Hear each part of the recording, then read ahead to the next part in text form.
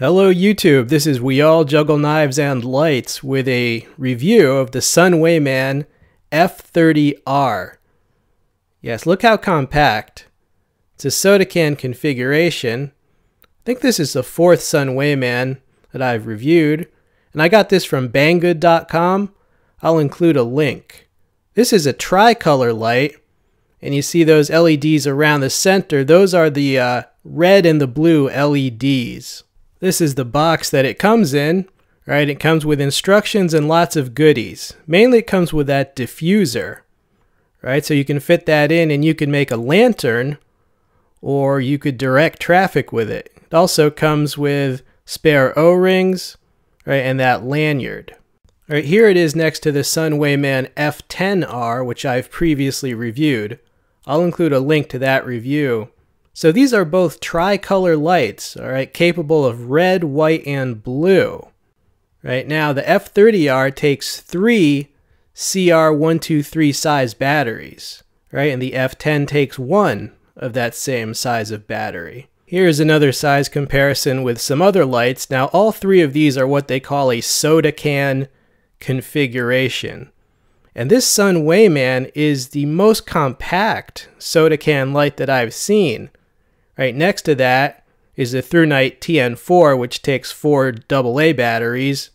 And next to that is a Claris G30, which takes 3 18650 batteries. The light has 2 side switches. The first is a power switch, and the second is the mode select switch. Right, to turn it on, you just press the power switch.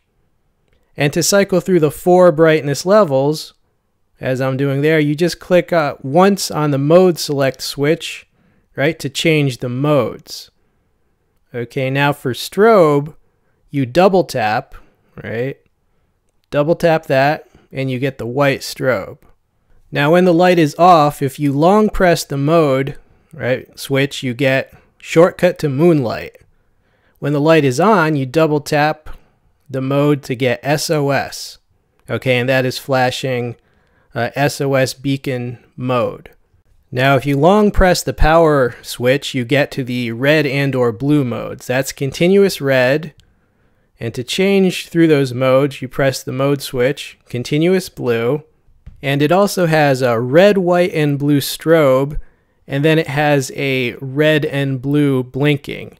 Okay, but don't worry, I'm going to demonstrate both of those modes outside. You're going to be able to see those better in the outside demo. To install or replace the batteries, you just unscrew, right, that tail cover there.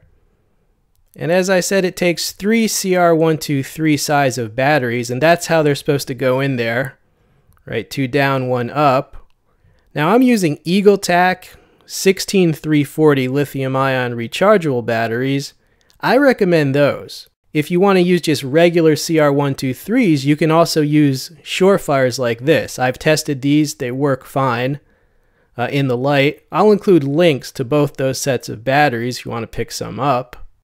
At this time, let's roll in some outside demonstration footage. Okay, middle of the night with this Sunwayman tricolor light. Here we are on the front steps. That's the highest mode, now cycling through the 4 brightness levels. Now the max lumens on this, 880, right, in the turbo mode. All right, the red and or the blue modes. Okay, this is the red, white, and blue strobe that I was telling you about. Almost like a police light. Yes, that is very cool. Red, white, and blue. Okay, cycling through. That's the continuous red. It'll preserve your night vision. That's the continuous blue. And the last one is going to be red and blue blinking. Now this has a memory function, so the special mode will be whatever you turned it off in. And going into some close range beam shots on the old testing board, right? Cycling through the 4 brightness levels. So the brightest mode is pretty darn bright. Okay, let's demonstrate the red and blue modes on the testing board. Red, white, and blue strobe. Yes, there we go. Do you know how fast you were going? License and registration, please. Now, you got to be careful with this because where I live, you're not allowed to use that mode from a vehicle. Not allowed. Okay, and there you saw the continuous red, the continuous blue, and here is the strobe with the red and the blue. Here is the lantern, like with the diffuser attached. You can make a lantern. It's very bright. That's the brightest mode with the diffuser. And I'm going to turn it down. Okay, that's the low mode with the diffuser. Yeah, so you can make like a camping lantern with this. Very cool. Here is the red mode, continuous red with the diffuser. So if there was some kind of emergency, you could set this down almost like a road flare, or you could just direct people in an emergency. Here's the continuous blue. Yeah, that's very trippy. Yeah, kind of like a lava lamp almost. Okay, red, white, and blue with the diffuser. There you go. Yeah, do you know how fast you're going? Your taillight is out. License and registration, please. I'm not sure when I would really use that mode, but it's just something that's really cool to have. Alright, some long-range shots from the second story window. This has better range than I thought it would. And in fact, this appears brighter than 880. I think it might be because I'm using those lithium-ion batteries. Right, but it has a wide working voltage, so you can safely use those batteries. Right, but it even reaches out to those chairs. Okay, and without the light, that's how dark it is. Right, dark. Great range. Alright, and we are back. So let's talk final conclusions. But first, let's talk standardizing your battery stockpile. It's great that this can use 3XCR123 size of batteries because there's so many lights that use 1 and there's so many lights that use 2. Almost everyone already has these batteries around. So if you already have a stockpile of these batteries, this will complement whatever you have perfectly, and it's just so compact.